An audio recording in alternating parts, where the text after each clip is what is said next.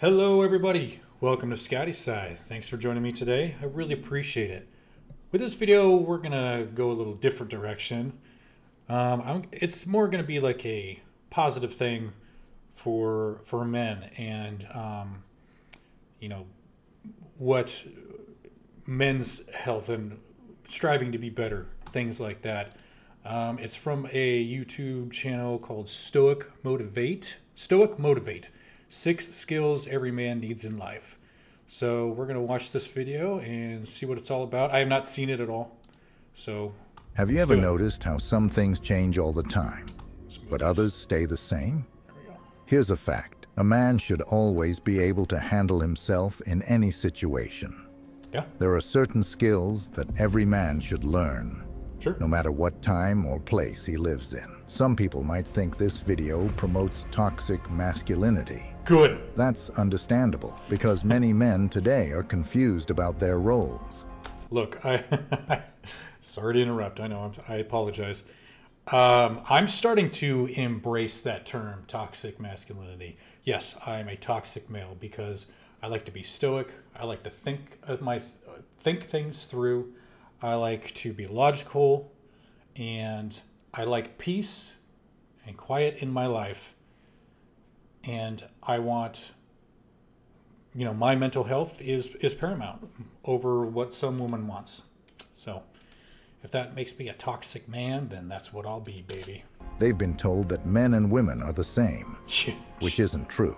In this video, we'll talk about 6 important skills that every man should learn to master in life. Okay.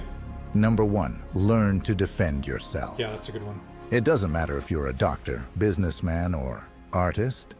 If you don't know how to defend yourself, you're missing something important. While it's best to avoid street fights or arguments that turn violent, it's still smart to learn basic self-defense.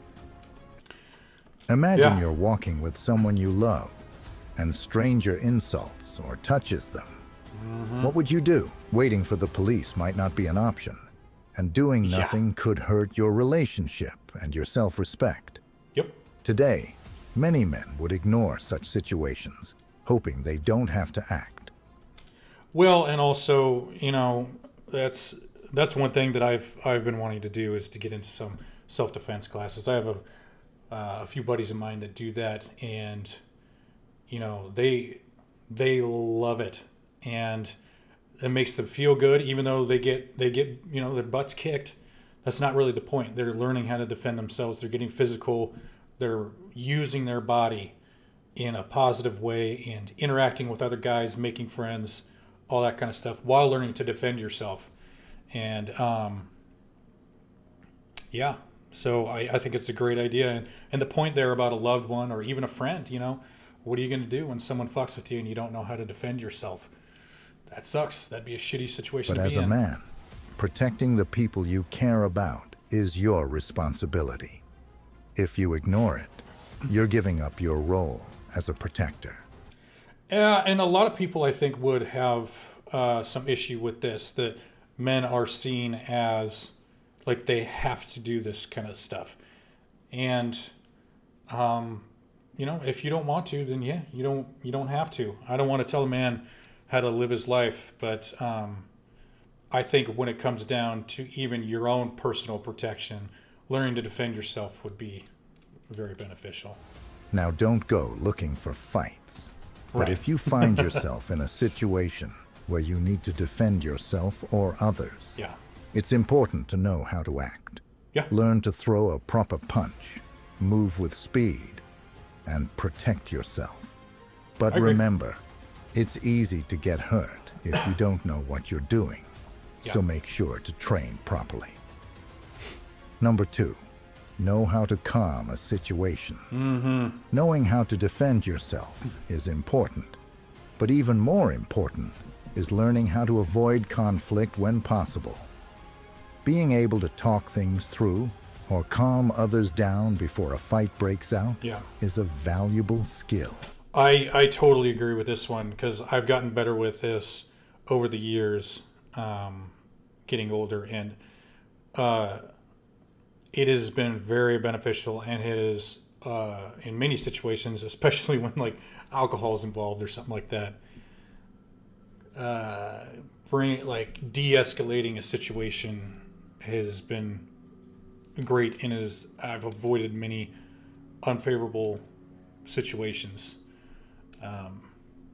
by being able to do this. I think that's very true. It's the kind of skill that shows leadership. Think of it like this: the strongest men don't have to fight. Right. Just their presence alone is enough to keep others in line. Mm-hmm.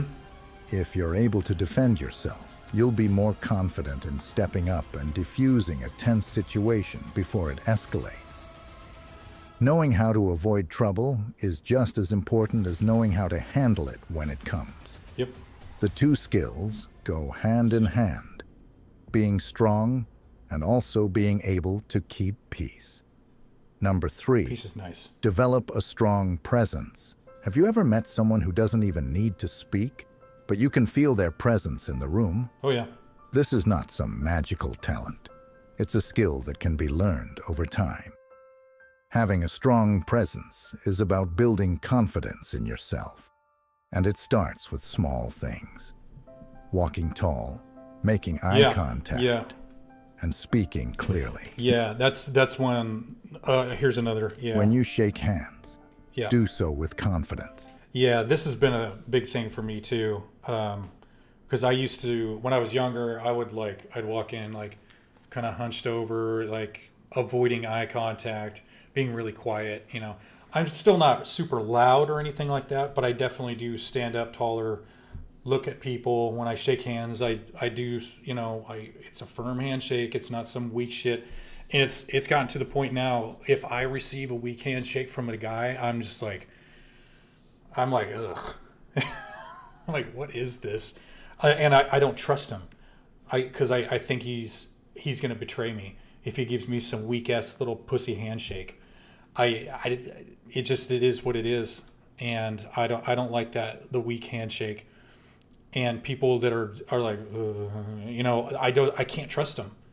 So I totally identify with this one. And when you acknowledge another man, do so with respect. Some people try to fake this by being too aggressive or acting like they're in control. That's another thing, is when someone's way too over the top about it, or when they shake your hand, it's like a vice grip.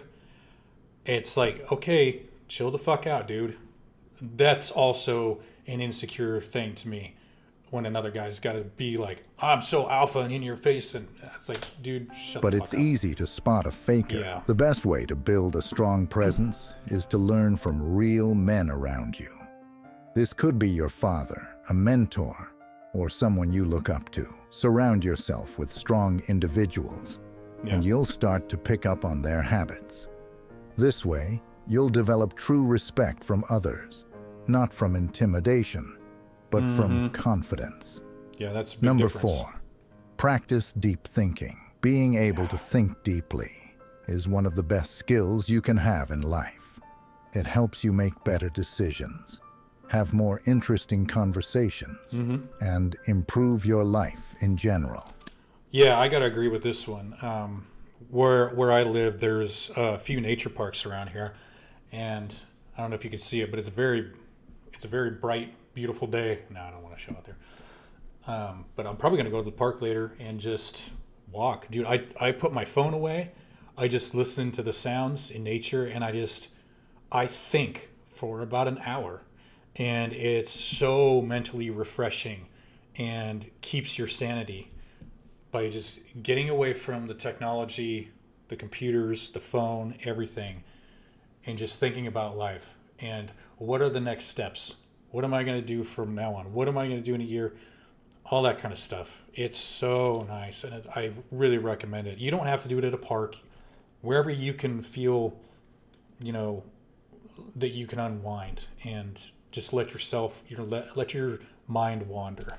Deep thinking means looking at things from more than one point of view. Don't just believe everything you hear, and also don't assume everything you know is correct.